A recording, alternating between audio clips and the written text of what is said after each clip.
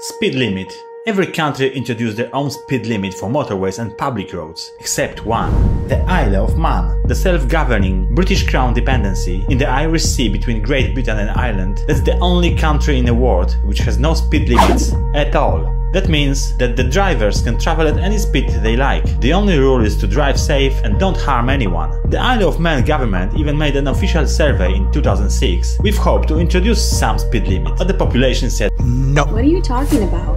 But check out the flag of Isle of Man. They've got the speed in a flag. I'm not surprised by this decision.